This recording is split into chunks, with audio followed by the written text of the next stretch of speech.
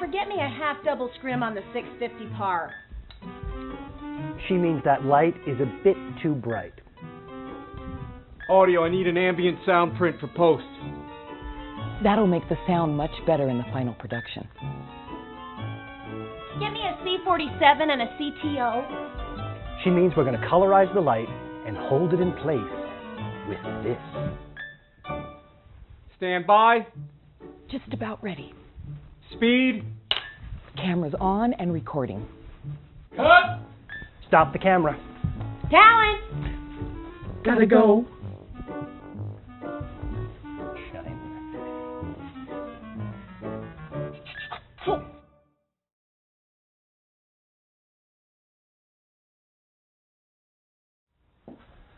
As you know, the D-dimer results were positive. I'm going to order a PT and see how your blood's clotting. The contrast CT results also look positive for PE, so I think we need to get you immediately in a hospital bed. I'll order sub-Q injections of Lovenox and then get you started on some warfarin. Should have some good results with that. Jody will get you started with a hospital admission and no aspirin. Any questions? No, you're the doctor.